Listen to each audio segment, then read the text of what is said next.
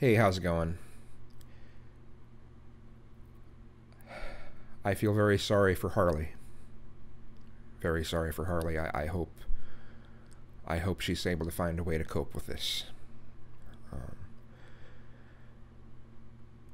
but I wanted to discuss some things about this situation. First off, I'm disappointed that it is being attributed to a combination of PTSD with hallucinogens.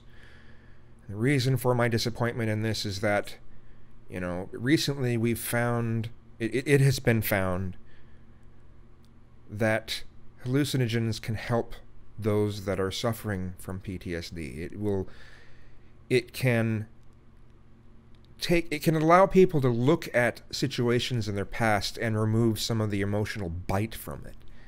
So it doesn't end up, because part of what PTSD is every time you go to look back at something, it becomes emotionally worse. It's like it's a feedback machine, sort of.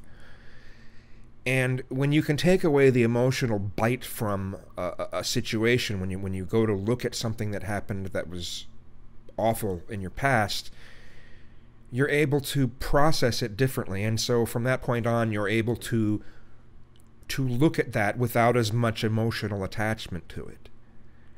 And so it has those advantages.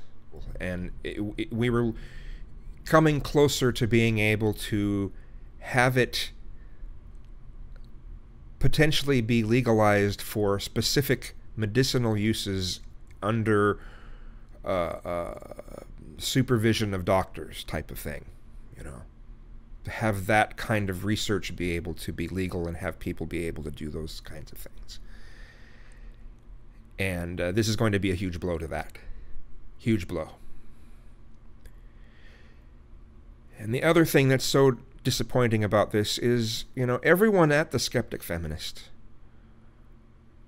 was trying to focus on things that are awful for women all across the globe. They very much talked about things that happened in the Middle East. To my knowledge, they've supported and been at the center of things that would help women across the globe. They regularly acknowledged that, yeah, we have it pretty good here compared to a lot of the rest of the world.